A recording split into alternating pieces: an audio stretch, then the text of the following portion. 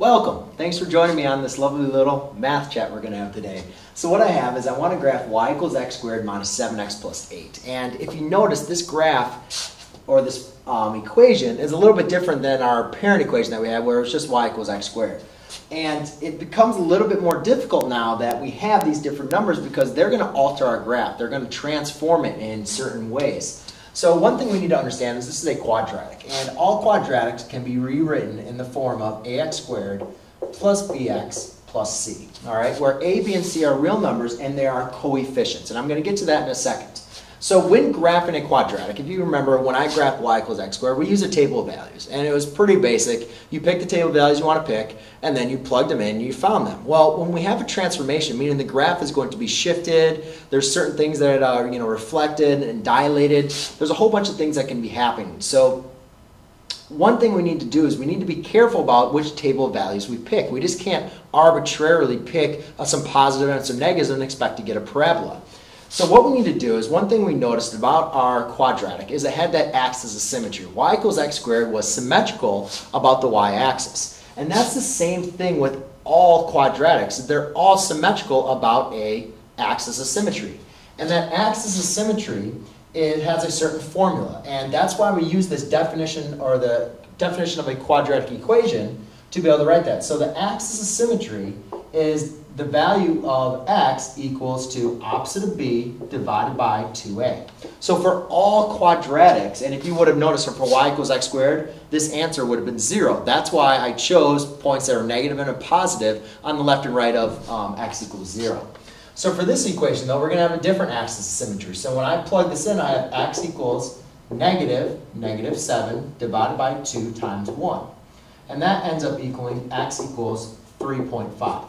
So what that means is my graph is symmetrical about the line 3.5, meaning all the points that are on the left of 3.5, if I just kind of put them over on that right-hand side, they're going to be exactly symmetrical about this line. So let's kind of get a little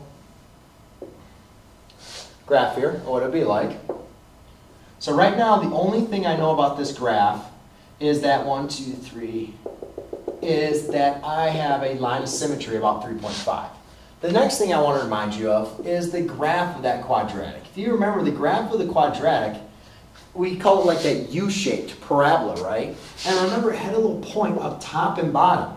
And that point is what we call the vertex. And what's so important about the vertex is not even to know that it's just at the top or the bottom of a parabola, but also the line of symmetry goes to that point. So therefore, the next thing you want to do is, once you determine the line of symmetry, you want to determine the vertex. So to do that, remember the x value of your vertex is your line of symmetry. So to find the y value, what you're going to have to do is plug in, just like you did table of values, but plug in your x value of your line of symmetry into your function.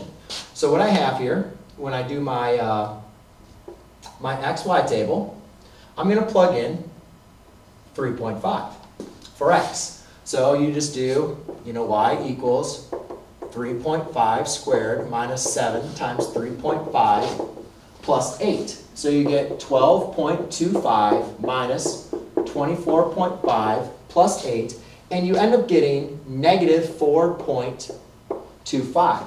So what I'm going to do is I'm going to sketch that graph, 1, 2, 3, 4, 5. So it's going to be roughly right around here. So now it means my vertex, the low point or high point right now on my graph, is at 3.5, negative 4.25. So the next thing now is, remember I told you that our graph is symmetrical about our x-axis. So what I need to do, rather than just picking negative and positive numbers, I want to pick numbers that are to the left of your axis of symmetry and to your right of the axis of symmetry. And for this example, I'm just going to choose one value to the left and to the right, just to make sure this video is not way too long, all right? So I'm going to pick a point. Let's pick positive 2, and let's pick 5.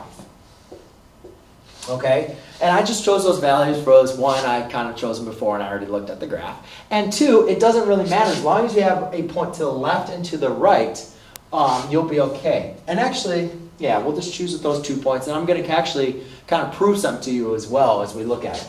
So let's do 2, because 2 looks like it might be pretty simple. So I have y equals 2 squared minus 7 times 2 plus 8. Well, that equals 4 minus 14 plus 8. And it looks like you're going to have negative 2. So let's go and plot this point. So at 2, I'm going to go down negative 2. Now remember, since my parabola is symmetrical about this point, this distance is going to be the same over here. And what I notice is this actually is the same point of 5. Look at 1, 2, 3, 4, 5, down 2. So actually, I don't even have to do the work, but at 5, negative 2, I have the exact same point. So now I need to determine how does this graph going to look. Well, remember, it's a U-shaped graph. So my graph is definitely going to continue going upwards. So this vertex ends up being the low point of my graph. And there's a couple other ways that we can determine how to graph our function. We could also look at the x and y intercepts, but we'll just focus right now on determining the vertex and then choosing table of values that are to the left and to the right of your line of symmetry. So there it goes, ladies and gentlemen. That's how you graph a parabola. Thanks.